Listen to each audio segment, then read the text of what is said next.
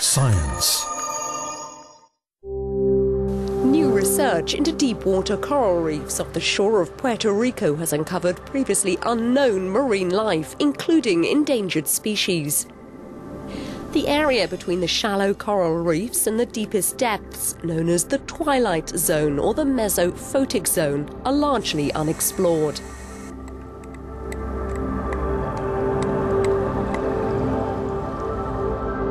This zone is the deepest half of what is known as the photic zone, which starts around 40 metres and extends to more than 150 metres.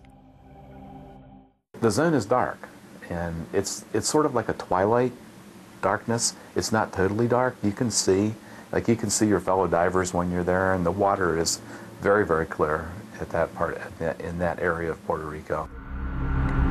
Studies into low-light reef systems have found an unexpected wealth of marine life, from sponges, corals and algae to small and large fish species.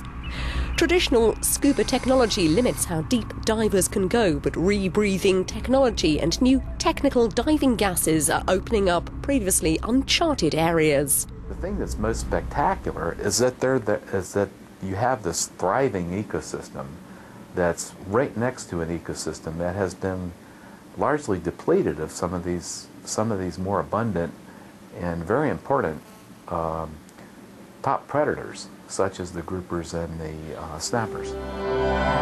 Ironically, now researchers are worried this largely unexplored environment is under threat from overfishing, habitat destruction and climate change.